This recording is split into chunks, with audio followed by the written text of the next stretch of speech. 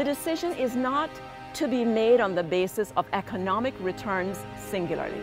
The decision really must be made on our addressing the stewardship we are obligated to exercise for an environment which has been God-given to us in such a pristine condition. Because as I look back over things I did in tourism, I spent so much of my life in long hours extolling Eden Rock, Balboa, Soto's Reef, and the shore dive opportunities for stayover and cruise tourism visitors. This project will effectively reduce them to zero. Fundamental for me is the notion of irreversibility. That's what's fundamental for me. We can fix cars, we can repair houses.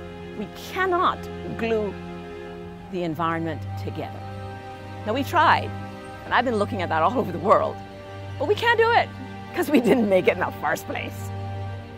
So I try to reason that in 2015, we are expecting 2 million, perhaps plus, cruise visitors.